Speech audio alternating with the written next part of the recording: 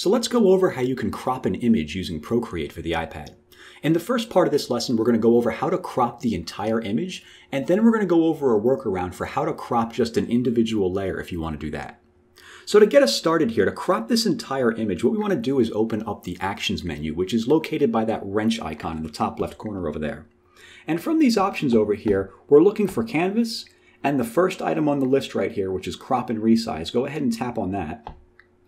And when you open that, you're going to get this little grid that you can move around like this. This represents the new crop of the image. So what I'm going to do is I'm going to change the width and height by using these sides over here and by using the corners as well.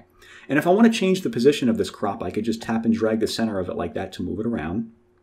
And if I want to reset it back to its original size, all I have to do is tap on the reset button up here.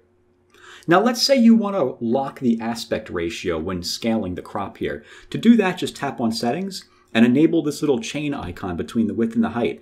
And the way that works is now when you go to scale your crop, it will scale the width and the height proportionally, as you can see there, so that it preserves the aspect ratio. So let me go ahead and reset that. Let's come back over here to Settings. Now, if you want to crop your image based on numerical inputs, like say, for example, you need your image to be a specific size, this is where you would do it right here in this menu. So as you can see here, the width of this image is 2731.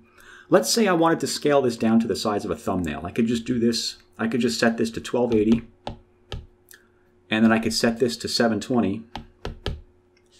And now what I could do is I can move this around like this. And once I'm finished, I could tap on Done. And there you go. As you can see, the image has been cropped like that. So let me go ahead and undo that. So now let's go over how you can crop just an individual layer.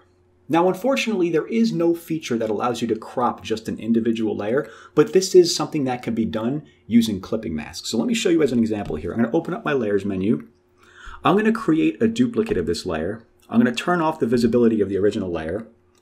And I'm going to close out of this menu right here. Actually, no, I'm going to leave the Layers menu open. What I want to do is tap the plus icon to create a new layer and then close out of it. And what I want to do now is open the Selection menu, and I want to create a rectangular selection, and I want to make sure I have Add enabled over here. And what I'm going to do is I'm just going to click and drag like this, or tap and drag rather like that, to create a selection. And I want to fill that in with a color. So whatever color you have selected over here in the top right corner, just tap and drag that into the selection there, and then tap the selection button to deselect it. So now what I'm going to do is I'm going to open up the Layers menu. I'm going to take this layer right here. I'm going to hold a tap over the image layer, and I'm just going to move it above that rectangle we just created. And then I'm going to select that layer, and I'm going to tap on it again till we get this little flyout menu. And now I'm going to select Clipping Mask. And as you can see here, that individual layer has been cropped with the background and everything else still intact. And the benefit of using this method is that it's non-destructive, meaning you can go back and edit it anytime you want. All you have to do is select that layer and close out of it. And now you can grab your selection tool and you can change the location of the crop on that individual image if you'd like. And you can see this even better if you turn off the visibility of the background layer. Now you can see just how easy it is to change the crop of your image just like that. So I think that should do it for this lesson. That is how you can go about cropping an image in Procreate, and that's how you can crop an individual layer as well. If you have any questions, leave a comment below, and as always, thanks for watching.